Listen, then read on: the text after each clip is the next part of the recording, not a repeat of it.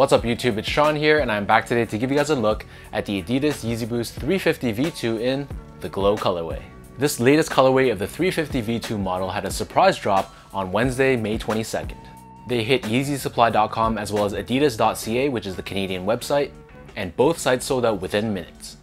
So I grabbed this pair through Adidas.ca, so that's why I was able to get my hands on these so quickly. For those that missed out though, they are having a wider release this coming Saturday, May 25th.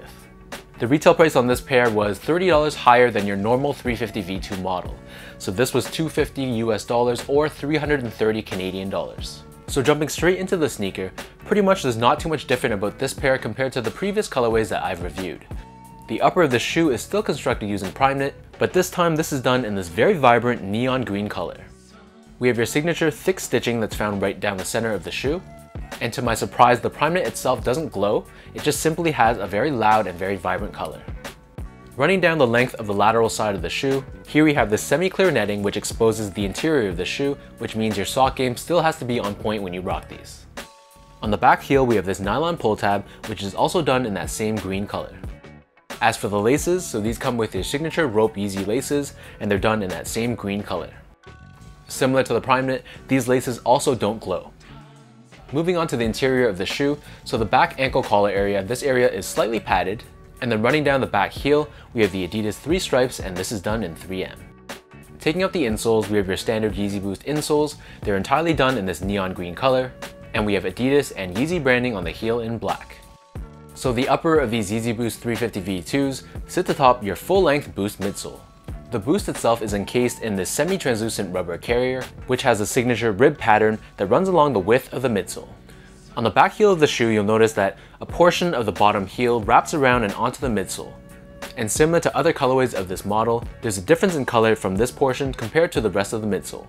So while the majority of the midsole is consistent with the color of the Primeknit, in this case the back heel is slightly more yellow, which matches the color of the outsole. Speaking about the outsole, so flipping these over to the bottom, so here we have your standard Yeezy Boost 350 V2 outsole. This is done in this yellowish green rubber. We have this exposed boost along the forefoot, along with this triangular cutout on the bottom heel, which shows off the boost that's encased within the midsole. So now for the most important part, the glow. So as I mentioned earlier, the upper, the laces, all that stuff does not glow. So where the shoe actually does glow is the midsole and the outsole. So you'll see I charged up the shoes a little bit by the window, and then turning off all the lights, the glow that they emit is actually quite strong. In terms of sizing, so these fit the same to me as all my other 350 V2 models, so in my case, my feet measures as a true size 10, and I picked these up in a size 10.5. I gotta say though, they're nowhere near as snug as the original colorways of the 350 V2.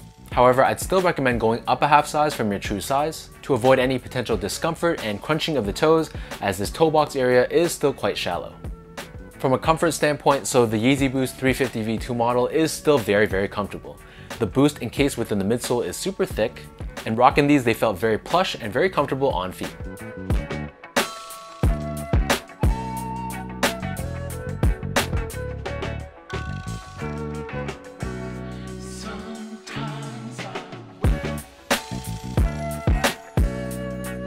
So with all that said, now let me lace these up and I'll show you guys how these look on feet.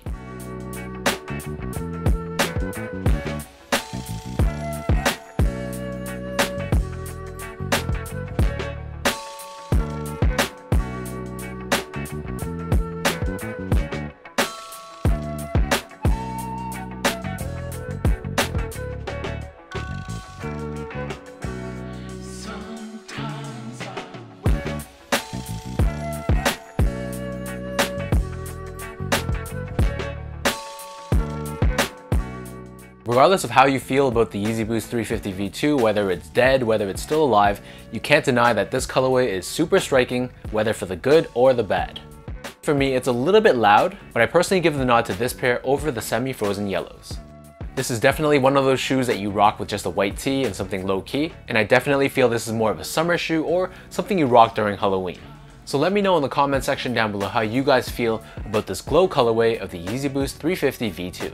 Did you guys cop a pair during the surprise drop, or do you plan on copping a pair this coming Saturday? If you guys like this video, be sure to like, comment, and subscribe.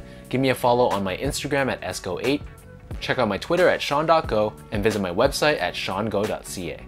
So until next time, thank you guys so much for tuning in. Hopefully you guys enjoyed this early look, and I'll catch you guys in the next one.